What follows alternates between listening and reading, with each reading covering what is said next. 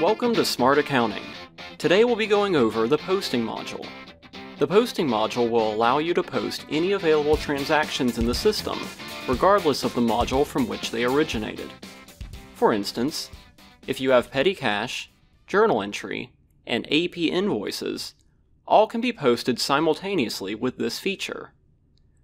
On the left-hand menu, click on Posting, then Transaction Posting.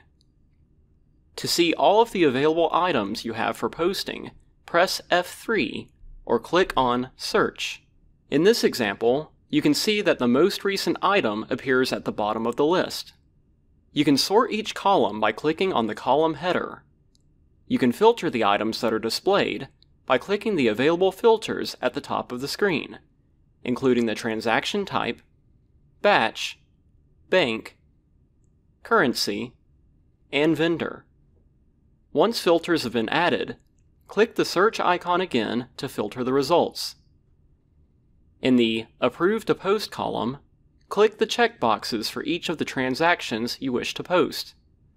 Once all necessary items have been selected, at the top of your screen, click the Post icon. The Posting Complete notification window will appear, asking you if you would like to print a posting report. Click Yes. The posting report will appear in the Report Viewer. You can increase the size of the report with the Binoculars Plus icon to review the details.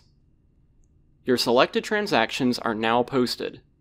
If desired, you may now proceed to check processing.